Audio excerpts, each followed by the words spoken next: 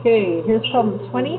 Gradient function is given by this. So we have the derivative when x equals 0 and y equals 8. Find the value of y.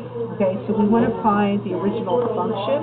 And I'm assuming they mean that on the original function we have points 0 and 8. It's kind of unclear the way this is written. So this is just like the last problem, number 19. So we want to find the antiderivative. So my antiderivative, I'm going to keep my 10. E to the 2x, the antiderivative is e to the 2x, but then we need to multiply by 1/2 here. Somebody has a question. Can you ask Jeff? Pregunta de Jeff.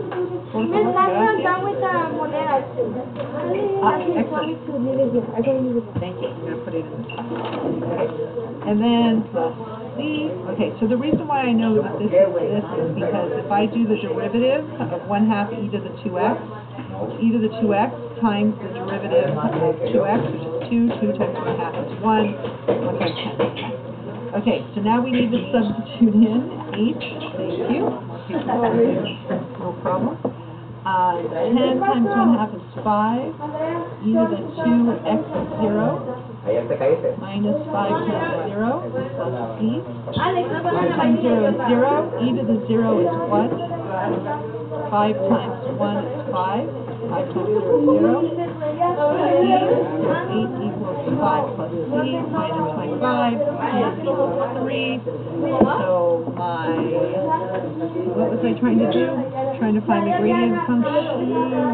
What am I trying to do? Y. Y equals to this. That's funny, I wrote down something different. Other answer key. Oh, find the value of y when x is 1. Okay, so y equals, I write down my function. This is 5 e to the 2x minus 5x plus 3. Now I want to find out what is y when x is 1. What is y when x is 1? So I had to find the original function first, and now I need to substitute x is 1. Y is equal to e to the 2 times 1 is 2, so that's 5e squared minus 5 plus 3. So y is equal to 5e squared minus 2. There is the answer. Number 20.